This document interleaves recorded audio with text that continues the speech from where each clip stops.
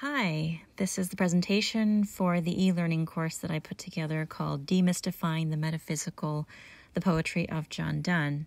To give you some brief background about the course, the metaphysical poets were this really fascinating group of intellectuals from the early 17th century in England who wrote this really dense, really interesting group of poetry and then were largely forgotten. And now there's been a great deal of appreciation for them, and you can see their work in any standard poetry anthology or poetry curriculum.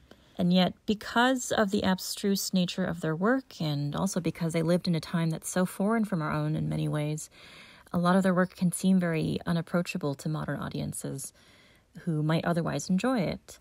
So this seemed like a good opportunity to take the digital platform and bring out the best of this really ancient form of literature, poetry, and hopefully bridge that gap for a lot of readers who might be interested. And the focus of the course is on John Donne in particular, who is really representative of this era of poetry.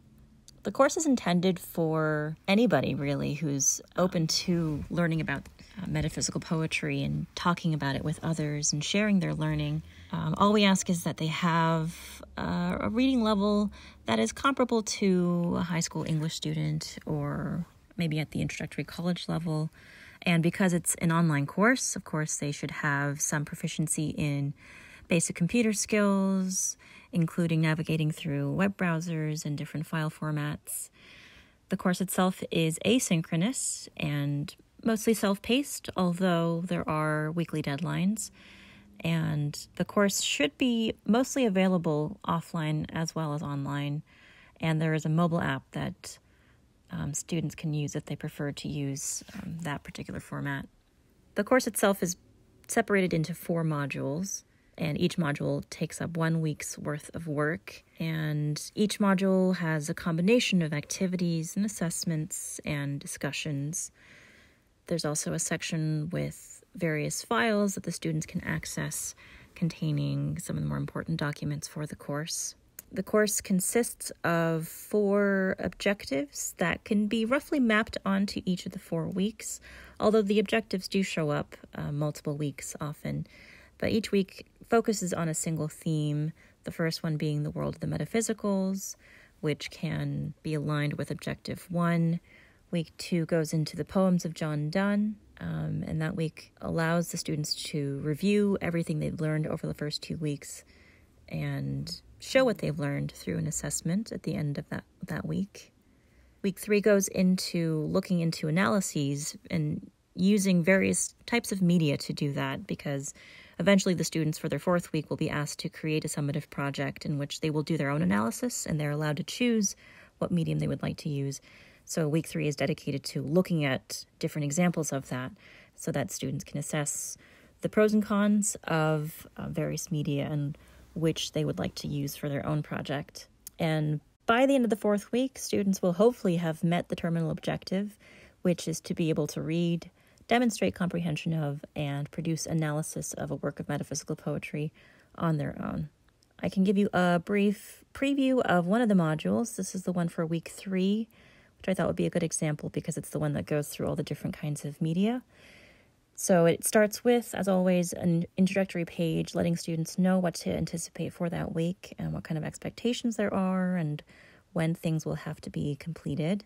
This one is followed by the first example of analysis, which is a standard essay. The next is a podcast that I created on another poem by John Donne. The third one is a video analysis, which has become a very popular format these days.